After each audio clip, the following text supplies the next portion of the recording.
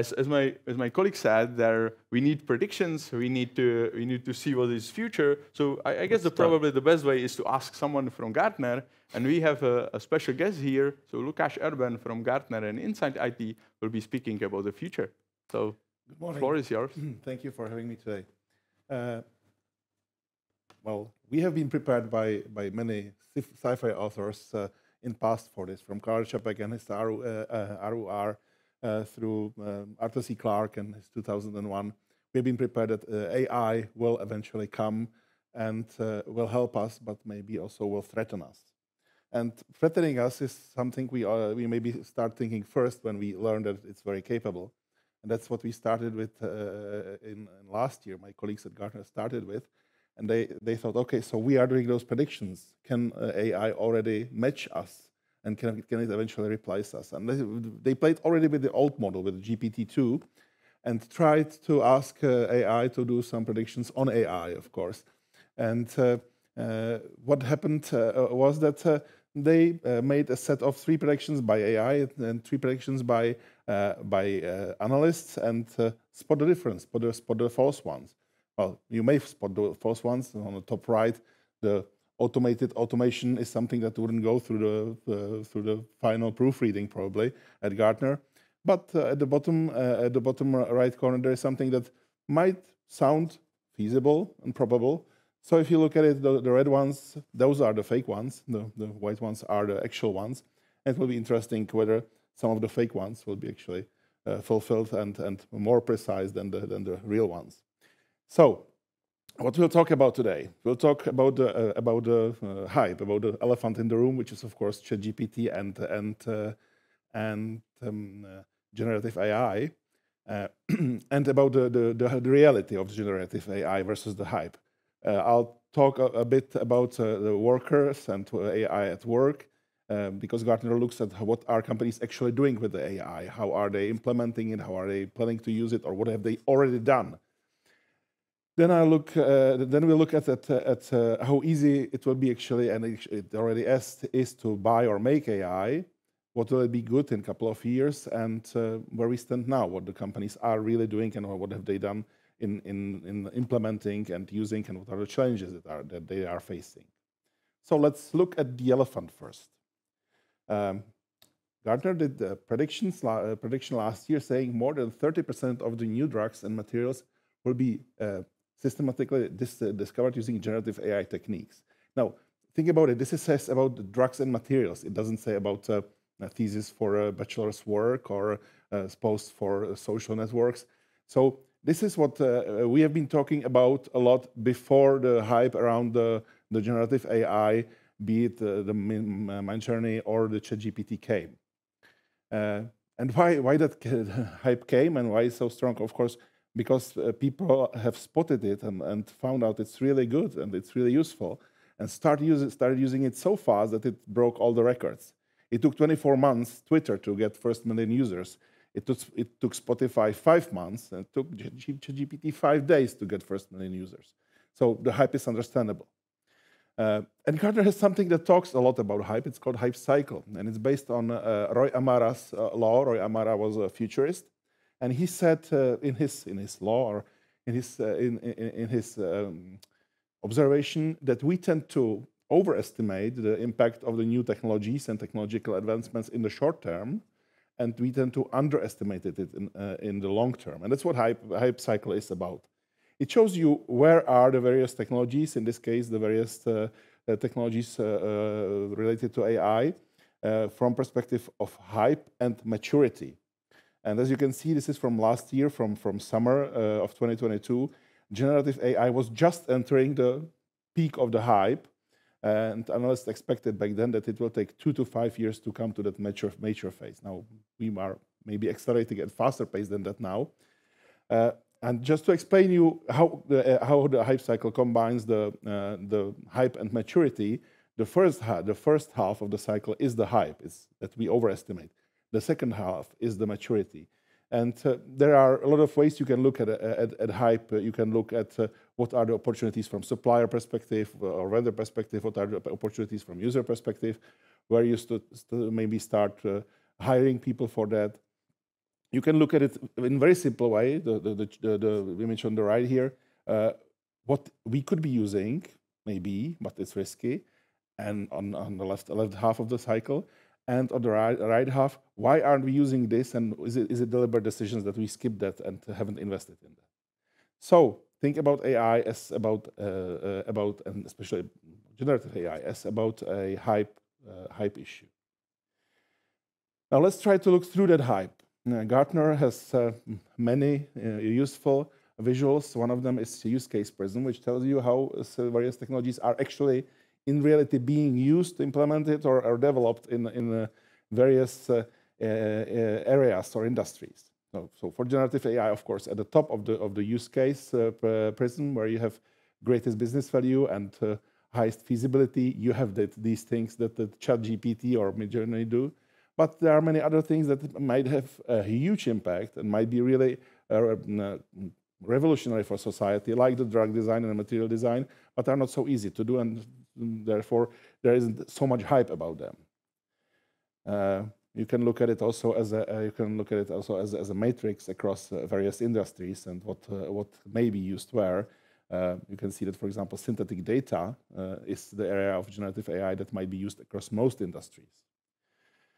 Now, if we look at what was happening in the venture capital world before the AI hype came, before the ChatGPT hype came last year, there have been a lot of investments in many various areas. And between 2019 and third quarter of 2022, last year, total in venture capital investments in generative AI were about $1.7 billion.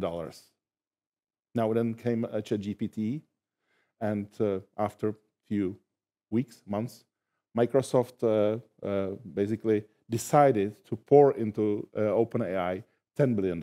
So more than 5 times the total amount of investments over previous more than 2 years. So this really also changed a lot of things and accelerated the developments quite a bit. So how these accelerated developments will project into areas that are most relevant to most of us, that's work, and to how should we look at AI as a worker. And Gartner prediction, again from the last year, says that by 2025, almost a third of outbound marketing messages done by large organizations will be generated by AI. Now, this might come probably even sooner than that, looking at what's happening with generative AI. We will be seeing a lot of troubles coming from this, from using AI, because one of the biggest issues, of course, we are finding with the large models is that they create something that looks very convincing, but that might be full of errors. And error is something we have big problem to allowing AI to do. Let me give you an example with autonomous cars. How many accidents are there? How many deaths are there on the roads every year caused by drivers? And these are acceptable for us. But will we be able to accept just 1% of those accidents and deaths if they are caused by autonomous vehicles and by AI? And this projects to many other areas, even to those marketing messages, of course.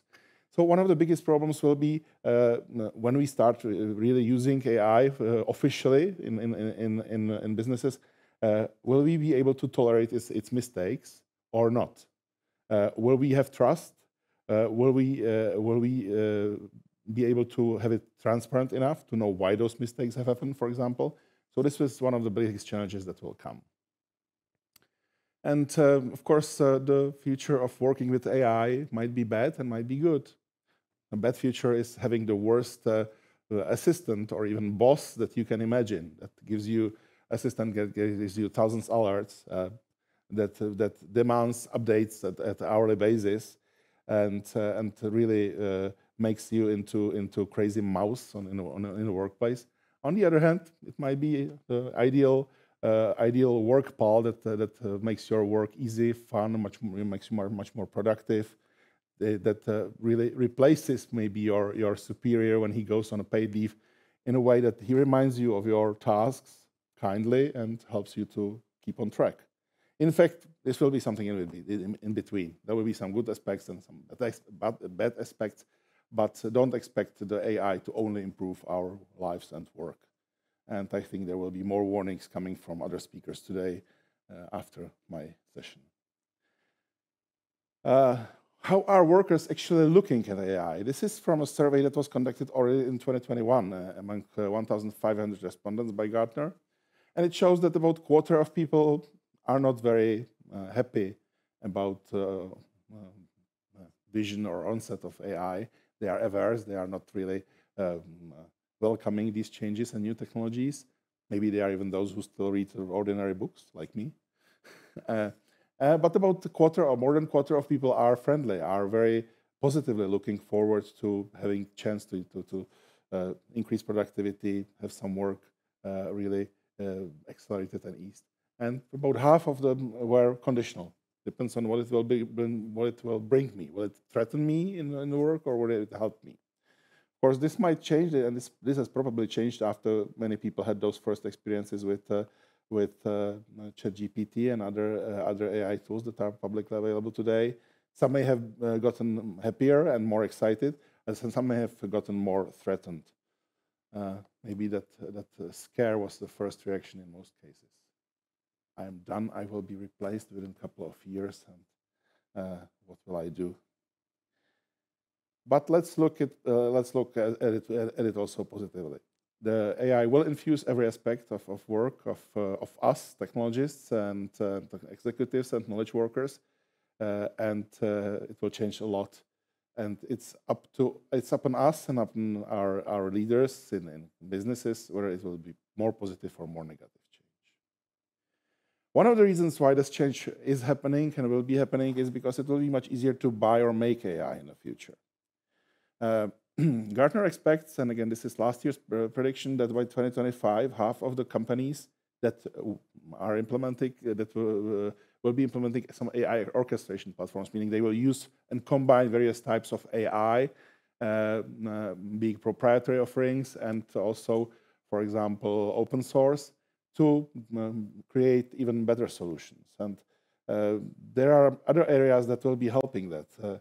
Lower data barriers, for example. Having data for training has been a huge issue in the past, but may not be anymore in the future, because synthetic data generated by the generative AI will be helping. Companies may be looking at different ways of training using data that are relevant to their use case, and it might be different type of data, not just the big one.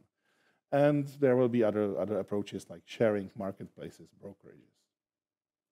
Of course, I already mentioned the proprietary solutions and open source foundation models, and there is already quite a wide offering in the market. This is just a current overview of the more significant ones.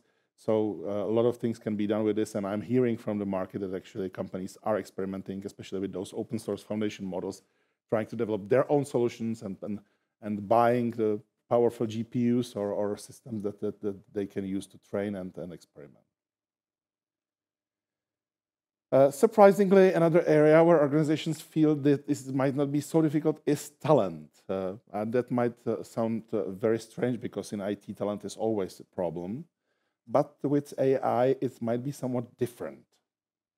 The thing is that the AI makes actually itself more accessible. It can help people train themselves to compose functions. It can help people to easily handle low-code or no-code approaches. So there is something that you can call citizen AI, and actually the usage of the AI and implementation of AI from the user perspective in the companies might be easier than many might expect. And of course, this will have maybe some strange implications. Well, today, many companies have developed a number of chatbots, for example. And maybe in the future, when people get really good at these things, with the help of AI, they will develop their own chatbots to represent themselves. And you might get to a strange situations where chatbots will be calling chatbots. Those of you who are from Czech Republic might know the song by the country group called Dialog 2000, Dialog 2000, where two phone answering machines are calling each other and talking to each other. This is about 30 or 40 years old, maybe 50. And it's very much what's been already experimented, very much like what's been already experimented in recent time. For example, there were tests with Googleplex calling restaurants for bookings, for table availability, and in some cases it called and talked to another chatbot. And actually, the other chatbot tried to upsell him on a table. They were discussing, and you can even have different personalities of those chatbots. One can be, for example, rude American, the other may be polite English. And it makes really interesting situations, and these situations will roll out in the future in many forms and influence really how we live and how we do business. However, when you have less data, when you have fewer experts, citizen AI developers, this will be cheap, easy, and this will be risky. And that's an important thing to think about. So what will be good to AI in 3 to 5 years, and what might be bad about it? Well, last year Gartner did predictions that by 2026, 5% of workers will routinely use AI against the wishes of their employer. I think this is already happening today. Maybe sometimes unknowingly, because many companies still haven't put some rules for using, for example, ChatGPT with company data or company content, but it's already happening today and will be happening in the future. This is because we'll be accelerating the ways we use AI. And of course, one of the ways how to do it is to basically just accelerate things you already do. Just to automate with AI the approaches that we have been already automating in past with other technologies. You can also innovate in automation area, and there might be some really interesting use cases. For example, imagine a company running an AI that monitors all the conversations of the employees for due diligence to actually evaluate how innovative the company is, how many good new ideas regarding the business are being developed in the company, and really projecting that into some reports and so on. Of course, some of these things might go wrong. AI may be interacting, doing chain reactions. And one such example might be you might run, for example, a e-commerce site where you provide also space for other e-tailers, and you run 2 types of AI. One is monitoring what is being sold, what are the popular items, and basically recommends you what to start selling on your site. And the other is, for example, bidding in the supply chain. And imagine one of your partners that starts selling something, the AI notices it, informs the other AI that the AI in the supply chain overbids that particular partner, and you end up in the court because you have problems with monopoly power. And we mentioned people using AI against will of their employees, and one of the big topics will be bring your own AI. Will we allow it? I mean, we have allowed it with phones, we have allowed it with laptops, we have allowed it with cloud applications. We'll probably have to allow it to some extent with AI. But when you have one AI, you can control to some extent or know what it does. But when you combine more of them, you no longer have that ability to know what will happen out of that. So scaled AI that really will automate every aspect, but will also complicate things a bit. Where we stand now, what are the companies doing now? Gartner expects that by 2025, 70% of new internally developed applications will have some AI or ML-based model incorporated. That's a lot, and it will really change a lot of things, but there will be many challenges. When we asked in 2019 CIOs when they will employ AI, 1/5 said that they have already done that. And including that 1/5, 4/5 said they will do it by 2022. When Gartner asked those CIOs again in 2022, only 1/3 said they actually employed AI. So there are still a lot of challenges. Data is one thing, and I have talked about it and why it might not be that much of a challenge anymore.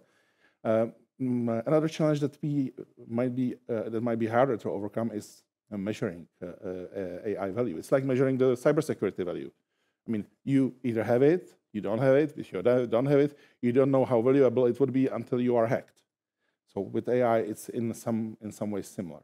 And of course, lack of staff. I was talking about how companies don't see it as a problem. They don't see it as a problem in the worker area, but if you want to build really something advanced, you need those top experts, and those are hard to come by. And another problem. Out of those 30% of companies that have already implemented AI, 40% indicate they have thousands of or hundreds of thousands of models deployed. That's crazy. That's really AI model sprawl. Can you do any control on that? This will be a challenge. AI is flooding those organizations who are using it, and hardest thing in the future might be governance, and success will depend on it, and our future will depend on it. But I think that's for the next speaker more to talk about governance and safety of AI. This is all from me for now. Of course, time for questions, and I can recommend some Gartner webinars on AI that have been recently broadcast and are on demand, or that will be in the future. Well, thank you, our first speaker, for a wonderful presentation. And we have several questions posted by our viewers. I may start with the first question. I will try to answer to my best knowledge. Yeah, I'm more of a trend follower than AI expert. Yeah, maybe I will start with relatively hard. Okay. No, I mean, there is if you think that the initial hype has been created by a financial speculation. It has been not created, but it has been fueled. Okay. I mean, the hype is real and is relevant because whoever tried the ChatGPT was overwhelmed. Even though we find it makes mistakes, it hallucinates, it can go really weird in some situations. The huge investments that have been done have accelerated the release of the new models. We know that almost for sure, that there is a pressure from board members of Microsoft who are currently probably controlling OpenAI to great extent. And they are accelerating the release of new features, of the new versions and of the use cases. So it has accelerated. Yeah, okay. Okay, maybe let's get a little bit more visionary, because there is a huge added value behind AI and using of AI. So what do you think, what will be the, for example, in the next 5 or 10 years, the most valuable use case for using of AI, and how it will impact the society? You are asking about 5 to 10 years, and honestly, yes, exactly. I saw some slides of the next speaker, and I think they will show you that it's really almost impossible to expect what will happen in 5 to 10 years from now, because things that we were expecting to come after 2040 or 2050 might be coming before 2030 in the AI area, and this might change the game again. I mean, 2 or 3 years ago, we were looking at generative AI. And there were investors who were convinced there is more opportunities in those materials or drugs areas, because there is a lot of money to be saved by generative AI, really. But then with the big language models and their abilities to really work in the knowledge economy, or to help in the knowledge economy, or maybe crash the knowledge economy, depends how you look at it, completely changed the situation. Yes, it's clear that there is huge development behind it, and that it will evolve during the time.